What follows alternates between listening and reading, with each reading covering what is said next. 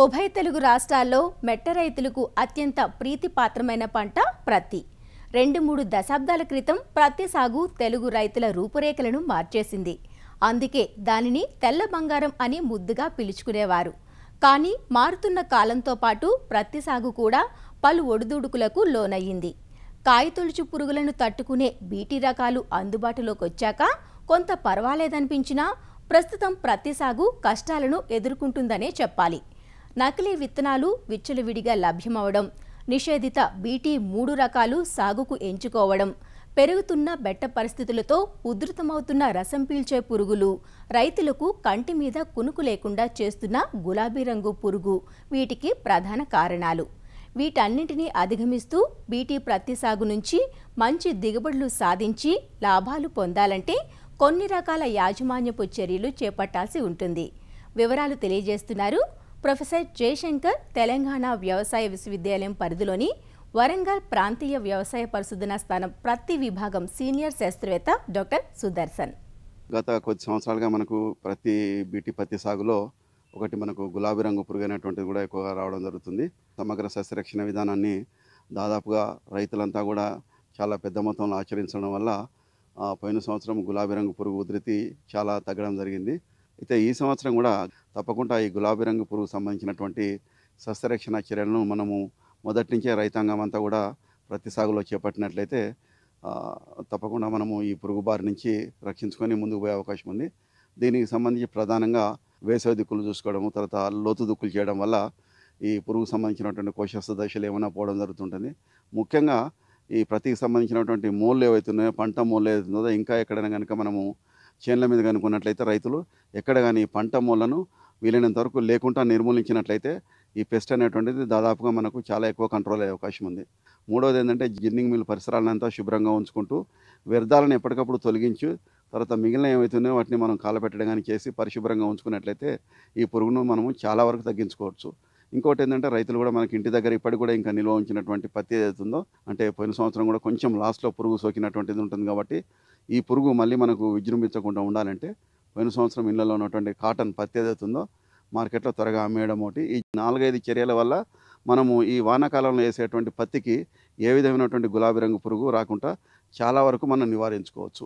ఎక్కడైనా అడపాదడప మనకు వాతావరణ పరిస్థితులు మారి కనుక వాతావరణం అనుకూలంగా ఉన్నప్పుడు పెస్ట్ కనుక వస్తుందనుకున్నప్పుడు మొదటగా మనం ఏంటంటే పంట పూత దశకు రాగానే దీనికి సంబంధించినటువంటి లింగాకర్షక బుట్టలు మనము అంటే పంట వేసిన తర్వాత ఒక 40 నుంచి 45 రోజుల సమయంలో మనం గూడకొచ్చి పూత మొదలు కాగానే ఆ పూత మొదలైన సమయంలో మనం ఈ లింగాకర్షక బుట్టలు ఎకరానికి 4 కానీ 8 కానీ పెట్టుకోవచ్చు. 4 అయితే మనకు పురుగు ఉన్నదా లేదా తెలుసుకున్నందుకు, 8 పెట్టినట్లయితే పురుగు ఎక్కువనప్పుడు దాన్ని కొంతవరకు మనం కంట్రోల్ చేసుకునేందుకు కూడా పనికి వస్తుంది. కాబట్టి ఎకరానికి 4 నుంచి 8 వరకు ఈ లింగాకర్షక బుట్టలను గులాబీ రంగు పురుగు సంబంధించిన పెట్టుకొని పురుగును ఎప్పటికప్పుడు మానిటర్ చేస్తూ మనము సస్యరక్షణ చర్యలు కానీ మిగతా అన్ని చర్యలు చేపట్టాలి.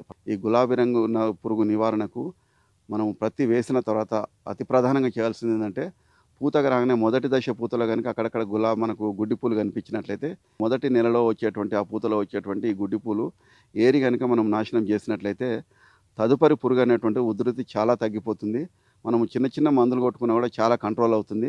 మళ్ళీ చివరి వరకు కూడా దీన్ని మనం పంటను బాగా కాపాడుకునే అవకాశం ఉంటుంది. తర్వాత ఇప్పుడున్నటువంటి ప్రత్యేకమైన పరిస్థితులు కనుక చూసినట్లయితే రాష్ట్రంలో కొన్ని ప్రాంతాల్లో కొంచెం మంచి వర్షాలు పడి ఉంటాయి. కానీ చాలా ప్రాంతాల్లో ఇప్పటికి ఇంకా వర్షాలు పూర్తిగా మనకు విస్తరించలేదు. ఈ సందర్భంగా చెప్పేది ఏంటంటే మంచి వర్షాలు పడ్డ తర్వాతనే కనీసం ఒక 2 దుక్కుల వర్షం పడ్డ తర్వాత అంటే దాదాపుగా 60 నుంచి 75 మిల్లీమీటర్ల వర్షపాతం పడ్డ తర్వాత మాత్రమే రైతులంతా కూడా పత్తి విత్తనాన్ని వేసుకున్నట్లయితే మనకు ఏమాత్రం కూడా పడిపాదులు పోకుండా మంచిగా వచ్చే అవకాశం ఉంది. తొందరపడి ఒకటే వర్షాన్ని కనుక వేసినట్లయితే మనకు ఈ భూమిలో ఉన్నటువంటి ఈ ఉష్ణోగ్రత తగ్గకుండా, తర్వాత వాతావరణంలో ఉష్ణోగ్రత తగ్గకుండా ఒకటే వర్షంతో వేసినట్లయితే చాలా వరకు మళ్ళీ మనకు మొలక శాతం పడిపోయి మళ్ళీ మనం విత్తుకోవడం జరుగుతుంది. కాబట్టి ఒక 60 నుంచి 75 మిల్లీమీటర్ల వర్షం బాగా పడ్డ తర్వాత భూమి బాగా తడిసిన తర్వాత మాత్రమే విత్తనం వేసుకునేటువంటి ప్రయత్నం చేయాలి ప్రతి రైతులంతా. విత్తనం వేసేటప్పుడు కూడా తొందరపడాల్సిన అవసరం లేదు. ఎందుకంటే జూన్ మాసం మొత్తం వేసుకోవచ్చు. జూలై 15 వరకు కూడా వర్షాధారంగా మనకు వేసుకునే అవకాశం ఉంది. సరైన మనకు వాతావరణం వర్షపాతం ఉన్నప్పుడే విత్తుకోవాలి. తర్వాత చిలక భూములలో కూడా మనకు తప్పని పరిస్థితుల్లో రైతులు విత్తుకునే కాడ ఈ జూలై 15 వరకు కూడా విత్తుకోవచ్చు. సో ఇప్పుడు మొదట్లో కనుక వర్షాలు పడ్డప్పుడు కనుక మంచి బలమైన భూములు వేసుకున్నప్పుడు మామూలుగా మనము అచ్చు దోలుకొని కనుక వేసుకుంటే బాగానే ఉంటుందండి. బలమైన భూమి అయినప్పుడు మామూలు అచ్చు అంటే మనకు సాలుకు సాలుకు 4 అడుగులు, తర్వాత మొక్కకు మొక్కకు మధ్య 2 అడుగులు గానీ, 1.5 అడుగు గానీ ఉంచేట్టు చూసుకోవాలా. రెండోది వీలైతే ఇప్పుడు కొన్ని భూములలో ఎక్కడైతే మనకు ఎండు తెగులు లాంటి సమస్య గనుక ఉన్నట్లయితే అంటే అలాంటి భూములలో వీలైనంత వరకు పంట మార్పిడి అనేది చేయాలి. మొక్కజొన్న గానీ, తర్వాత మిగతా పంటలు గానీ, మనకు పప్పుధాన్య పంటలతో గానీ మనకు పంట మార్పిడి చేసుకొని తర్వాత ఈ పంటకొచ్చినట్లయితే బాగుంటుంది. పంట మార్పిడి చేయకుండా ఒకవేళ తప్పని పరిస్థితులలో ఎండు తెగులు ఉన్నటువంటి కొన్ని ప్రాంతాలలో ఏందంటే ఈ ప్రతికి సంబంధించి విత్తనం విత్తేటప్పుడు ఈ ట్రైకోడర్మా విరిడి అనేటువంటిది మనకు 1 కిలో విత్తనానికి మనకి ఒక 10 గ్రాముల చొప్పున దీన్ని విత్తన శుద్ధి చేసుకొని గనుక మనం విత్తుకున్నట్లయితే ఒకటి బాగుంటుంది. ఒక 2 కిలోల ట్రైకోడర్మా విరిడిని తీసుకొచ్చుకొని ఒక 90 కిలో వరకు మాగినటువంటి పశువుల ఎరువు తీసుకొని ఒక 10 కిలో వరకు మనకు ఈ వేపపిండి తీసుకొని దాంట్లో ఈ 2 కిలోల మన ట్రైకోడర్మా విరిడిని తీసుకొని దాంట్లో కలిపేసేసేసి దాన్ని కొంచెము తేమ ఉండేటట్టుగా నీళ్లు చల్లి ఒక 10-15 రోజులలో దీంట్లో ట్రైకోడర్మా విరిడి అభివృద్ధి చెందిన తర్వాత ఈ 100 కిలోల ఈ పశువుల ఎరువును అంటే ఈ ట్రైకోడర్మా ఉన్నటువంటి దాన్ని మనము పత్తి వేసిన తర్వాత గాని చేనులో వేసుకున్నట్లయితే మొక్కల దగ్గరగా మనము సాలాల్లో వేసుకున్నట్లయితే మనకేందంటే చాలా వరకు మనము ఈ ట్రైకోడర్మా విరిడి మన సాయిల్లో కూడా మల్టిప్లై అయిపోయి కొంతవరకు మనము ఈ ఎండు తెగులను తగ్గించుకునే అవకాశం ఉంటుంది. రెండవది ఏంటంటే ఎక్కడైతే ఇట్లా తెగుళ్ళు ఎక్కువ వస్తాయో అలాంటి ప్రాంతాలలో వీలైనంత వరకు ఇప్పుడు ఈ దుక్కులు తయారు చేసినప్పుడు కూడా వేపపిండి మనకు ఎకరానికి ఒక 100 కిలోల నుంచి 200 కిలోల వరకు కూడా వేసుకున్నట్లయితే మనకు ఈ తెగులను కూడా మనం చాలా వరకు నివారించుకునే అవకాశం ఉంటుంది. అతి ప్రధానంగా ఇంకొక ముఖ్యమైన విషయం ఏంటంటే మంచి తేమలో పత్తిని విత్తిన ప్రతి రైతు కూడా కలుపు నివారణకు కలుపు మందులను మనం పిచికారీ చేసుకోవాలి. పత్తి విత్తిన 2 రోజుల లోపల ఈ పెండి మిథాలిన్ ఎక్స్ట్రా అనేటువంటిది ఒక ఎకరానికి 700 మిల్లీలీటర్లు చేతి పంపుతో కనుక పిచికారీ చేసుకున్నట్లయితే మనము చేనంతా తడిచేటట్టు విత్తిన తర్వాత కనుక పిచికారీ చేసుకున్నట్లయితే దీనివల్ల మనకేంటంటే ఒక 20 నుంచి నెల రోజుల వరకు కూడా 30 రోజుల వరకు ఏమాత్రం కూడా కలుపు రాకుండా మనము రక్షించుకోవచ్చు. ఒక అతి ముఖ్యమైన విషయం ఏంటంటే గత 2 సంవత్సరాలుగా 3 సంవత్సరాలుగా మనకేంటంటే ప్రతిలో కూడా మనకు ఈ కలుపును తట్టుకునేటువంటి పత్తి గింజలు అనేటువంటి హెచ్టీ కాటన్ అనేటువంటిది చాలా మనకు బాగా వినిపిస్తున్నటువంటి పేరు. దీన్ని BT3 అని కూడా అంటున్నారు చాలామంది.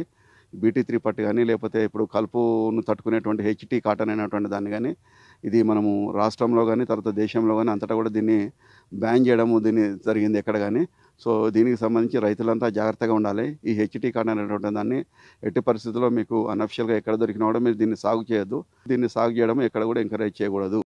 విత్తన ఎంపికకు సంబంధించి ముఖ్యంగా ఏంటంటే మనకు ప్రతిలలో నకిలీ విత్తనాలను గుర్తించడం అనేటువంటిది ప్రధానంగా అంటే విత్తనము ఎక్స్టర్నల్ అంటే మామూలుగా భౌతికంగా చూసినప్పుడు మనము గుర్తుపట్టడం కష్టము. సో కాబట్టి దీన్ని ఏంటంటే మనం చేయాలి. ప్రతి రైతు కూడా నకిలీ విత్తనాలకు సంబంధించి చేయాల్సింది ఒకటే, మీరు వీలైనంత వరకు మీకు నమ్మకం ఉన్నటువంటి ప్రతిసారి మీరు ఎక్కడైతే మీకు రెగ్యులర్గా పోయేటువంటి షాపులోనే పెద్ద షాప్స్లోనే మీకు తీసుకోండి.